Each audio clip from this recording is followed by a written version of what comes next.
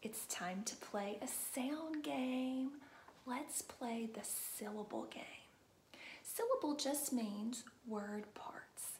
So we're going to clap out some syllables. Let's do some farm words. Let's see. Let's start with the word farmer. Clap that out with me. Ready? Farmer.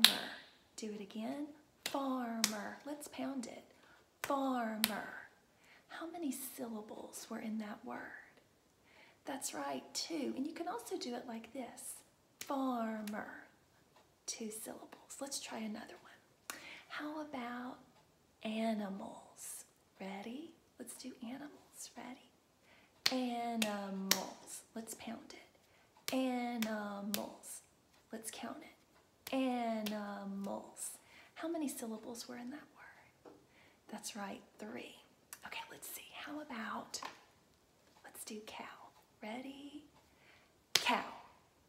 Now that one's a little tricky because it just has 1 syllable. And if you're not sure, here's a trick you can use. Put your hand under your chin like this and say the word. However many times your chin drops, that's how many syllables are in the word. So let's do cow. Cow.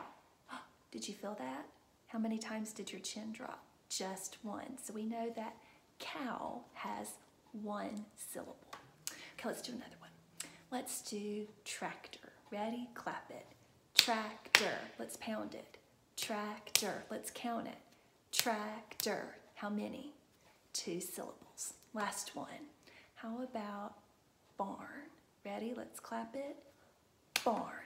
Now, do we call it a butt barn? Nope, it's just a barn. Now remember, if it's tricky, put your hand under your chin. Let's do it. Barn. 1 syllable.